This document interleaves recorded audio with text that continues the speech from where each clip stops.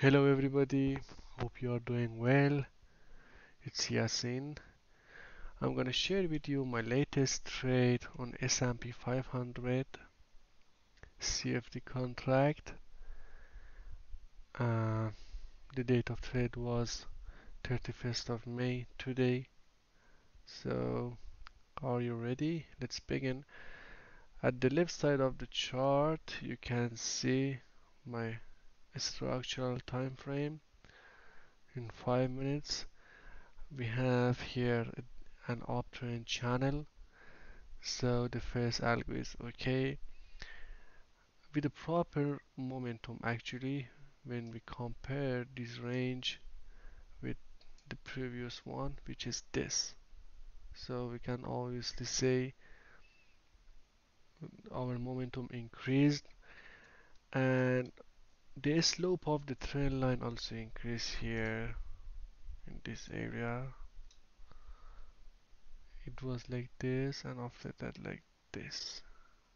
So the second algo is okay and we are already in HPTA area. It means this is our current range which is uptrend. Alright, the previous range was downtrend, this.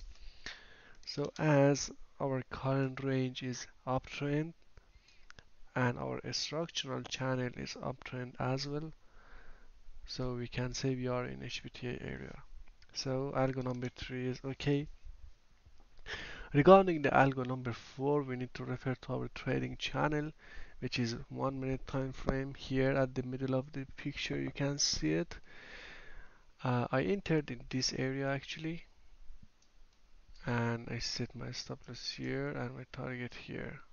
So in this level, I was in oversold area. Alright, so algo number 4 is okay. And regarding the algo number 5, it's about risk to reward. We had a proper risk to reward, and after that our entry signal was shown in using 20 tick, which is equal to 15 seconds here after the breakout of this small channel, which is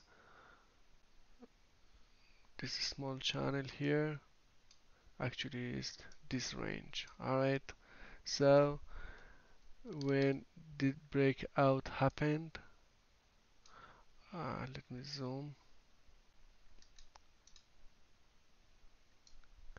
When the breakout happened here, I entered the trade here and my target was here and my stop loss here.